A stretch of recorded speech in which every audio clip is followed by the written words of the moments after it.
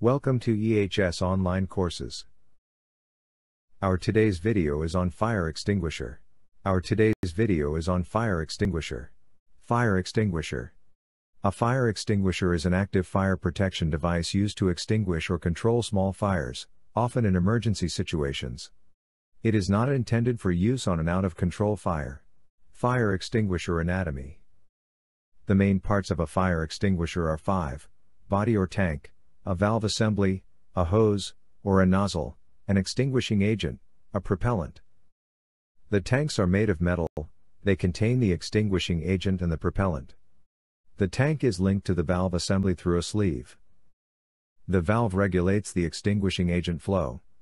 It is composed of a body, a handle to lift the fire extinguisher, a locking pin, a release lever and a dip tube. In stored pressure fire extinguisher we can also find a pressure gauge, or a pressure indicator.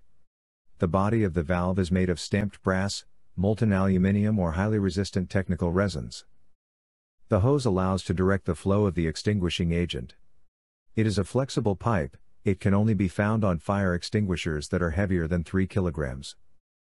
The extinguishing agent is a substance that limits the spreading of the fire and allows for its extinction when it comes into contact with it. The propellant is a gas whose function is to expel the extinguishing agent from the fire extinguisher. We will come with more EHS videos. Till then, thank you.